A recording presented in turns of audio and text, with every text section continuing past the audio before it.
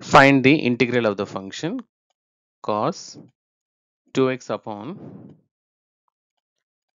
cos x plus sin x whole square dx. So we can write integral cos 2x as cos square x minus sin square x upon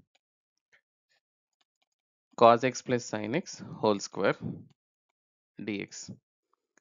Cos square x minus sin square x we can write cos x plus sin x into cos x minus sin x upon cos x plus sin x whole square. So we can cancel here cos x plus sin x one time, and so put